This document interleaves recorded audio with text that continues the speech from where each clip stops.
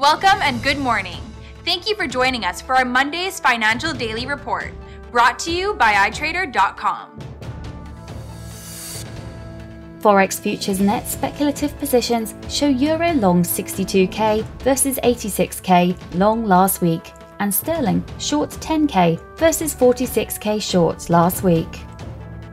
The US dollar snapped a 4-week losing streak and looks likely to attempt a larger recovery following a hawkish FOMC policy meeting.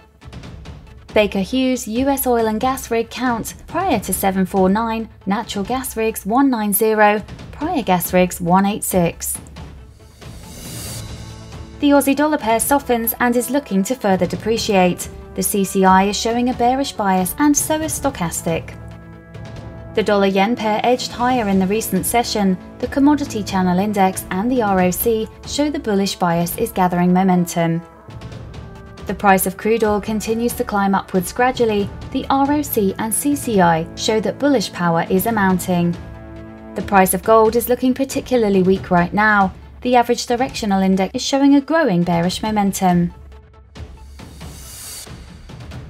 The US Dallas Fed Manufacturing Business Index at 1400 GMT, the Japanese Leading Economic Index at 0500 GMT, and the German IFO Current Assessment at 0800 GMT. The US Chicago Fed National Activity Index will be released at 1230 GMT, the Japanese Coin Incident Index at 0500 GMT, the German IFO Business Climate at 0800 GMT. Thank you for joining us for Monday's Market Outlook. On behalf of all of us here at iTrader, we wish you a productive trading day.